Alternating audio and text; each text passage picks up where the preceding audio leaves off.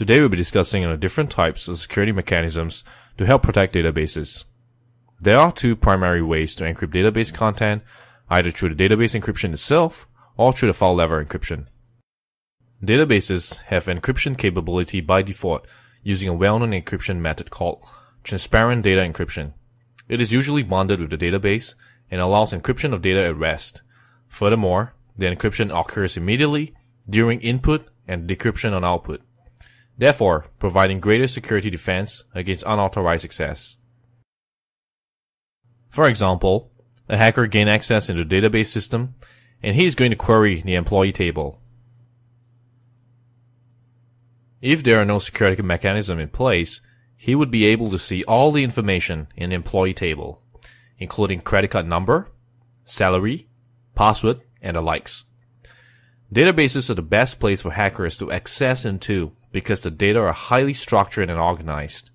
Furthermore, sending a SQL query is extremely simple and straightforward, making the attack much quicker. One technique is to mask the information. For example, the hacker accessing the information of the credit card will see the credit card section is populated properly. But the reality is that the information has been substituted by the system. At the same time, the same masking is performed on the password column of the table.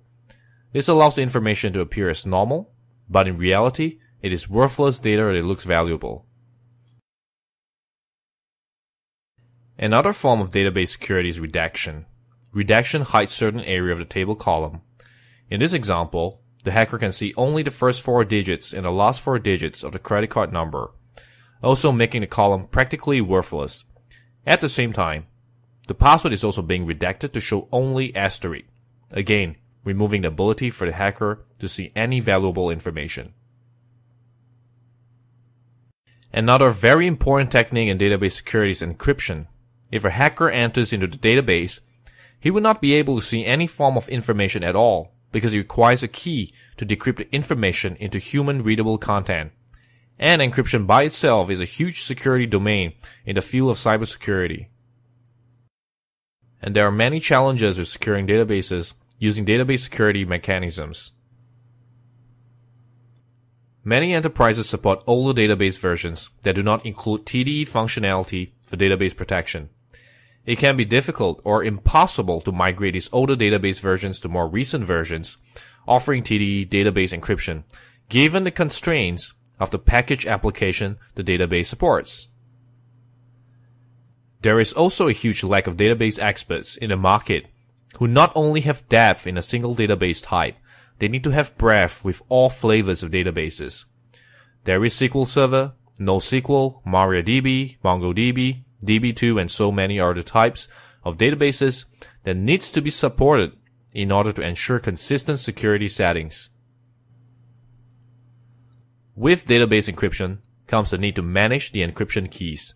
This introduces another huge headaches because there can be multiple types of databases with many different instances in which each have a key or multiple keys involved in order to secure those databases.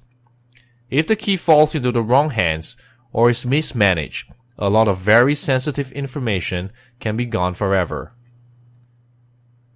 Database encryption also introduces performance issue because encrypting and decrypting data can cause high CPU usage. This is crucial to database performances for transactional systems. There are many other types of data surrounding structured database data. There are backups and archive files residing in the database server, and there are very little protection mechanism available to secure these important files. Looking at so many challenges faced by the security systems in the database servers, we need to look elsewhere. File system level encryption, often called file or folder encryption, is a form of disk encryption where individual files or directories are encrypted by the file system itself. This is in contrast to full disk encryption where the entire partition or disk in which the file system resides is encrypted. Block-based level encryption from the file system level ensures greater and covers a wider security posture. we can not only encrypt the directory of the database residing in, we can encrypt other sensitive information like Word document, PDF files, and the likes which are associated with the database.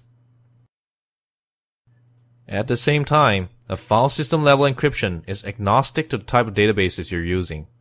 The encryption occurs at a file system level and can protect all types of databases, whether it's CouchDB, IBM DB2, NoSQL, MariaDB, or even Microsoft SQL Server. The fact that cryptographic keys are only held in memory while the file is decrypted by them is held open means there is minimal key management for security purpose. This reduces the amount of effort required to secure the databases. By using file system level encryption, it doesn't matter what new type of databases are being installed into the appliance. It will work out of the box because the file system level encryption encrypts on block-based level.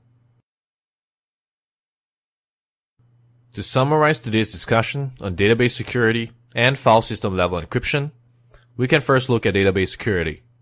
We introduce and relearn the different kind of techniques that are being used in database security, like masking, redaction, and encryption. At the same time, we also look at the alternative to database security, which is file system level encryption.